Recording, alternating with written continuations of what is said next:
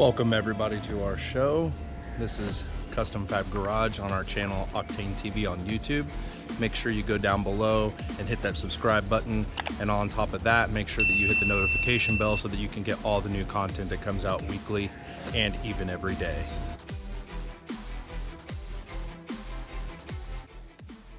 This is the 2019 Ram 1500 that we're doing.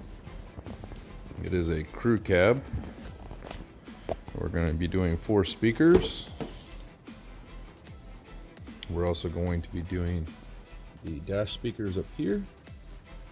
This model does have the small 4-inch LCD. I'm not sure if that makes a tremendous amount of difference on this vehicle, but it might. And we're also going to be doing the rear speakers. And we're going to be doing subs. So we'll kind of show you the process of all this and what we kind of are doing in here. We usually do the 2018 and unders, so this will be kind of one of the first 2019s, but it should be pretty awesome when we get done.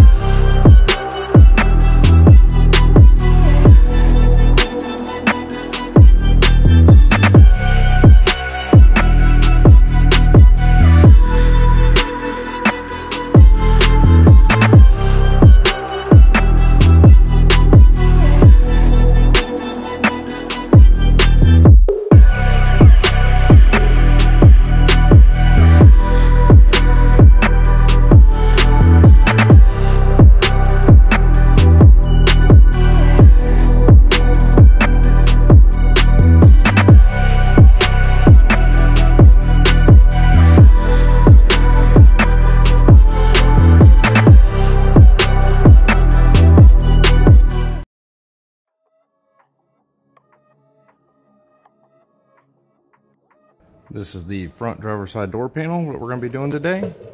And to start, we're going to take off these 2 pieces right here on the bottom and the part here on the top. And they have a small little part that's open on both of them, where you can stick your pick tool right in. When you stick that bad boy in there, you can just pull down, and boom, comes right out. Same way with the top, but you want to be careful. There's a really heavy duty clip right here. So you just want to be real careful when you pull right here. You want to basically kind of be real gentle around this area, and then there's a big clip right here, and the rest are all little snappy clips. So here's the back of it, like I was saying, right here in this corner. There's a big old plastic clip, and the rest are all like little snappy clips that kind of hold it in, but that one right there is a pain in the butt. So you want to be careful because you don't want to break it because it'll crack it. And then your other one right here at the bottom, just normal little snappy clips, that's it. Nothing aggressive. Next, you want to start off with these 2 10mm. This 10mm up here. What I recommend, using a ratchet with the 10mm socket on it to break them loose. This one up here, I have found out, is very tight, so I would definitely break them loose with this. Get them down about 10 turns, and then you can go ahead and use your drill with the 10mm on to take them out. Here's the 3 10mm. 1, 2, 3. All those are taken out. Next, we're going to start with, we're going to work around this edge. I would probably start inside this inner edge because there's like a gap right here that you can pull on. I would start there, and these are really hard clips to pull, so when you pull on this, be careful. They're super hard because especially if this is new, they're going to be real tough to pull, so just be real careful when you pull, you don't break everything. What you're going to want to do next is you're going to want to take your pliers and you're going to put them right here on the very tip, and you're going to squeeze the little prongs together to get this bad boy out. And then once you get that out, you need to remove this one harness right here. It unplugs, and then just pull this guy out right here. Basically, I clip those with the boom, and then pull that out. So all I'm doing is pressing those with the needle nose to pull them through, pull them out, and boom. Then that's out. And unplug this one, and we're ready to take the door panel.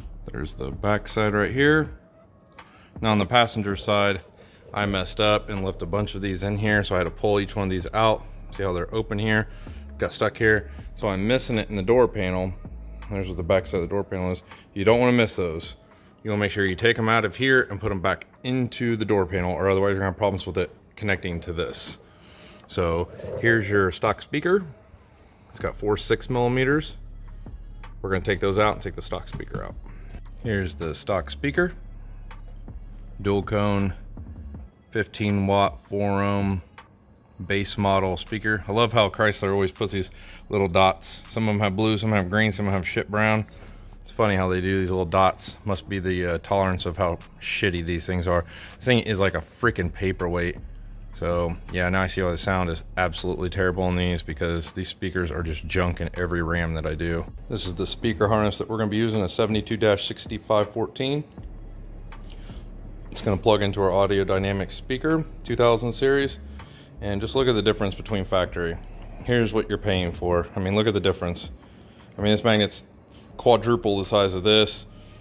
You got your built-in crossover. Here's the front of your speaker. You're going from a dual paper cone from the 80s. Legitimately, we had these in the 80s and 90s, legitimately, and they were like Craco $5 speakers. Butyl rubber, just feel that. I mean, just amazing. Tweeter, I mean, cast, I mean, everything on this speaker is well built. Just look at the difference. Just 100 times different speaker. And this speaker bolts right in with no problem. So here's your $2 speaker and $300 speaker. Big difference in speakers. Here's the plug plugged into the, the factory harness. Now we're just gonna go ahead and bolt the speaker up. Here's the speaker installed. Seals in here correctly. Everything bolts up like factory.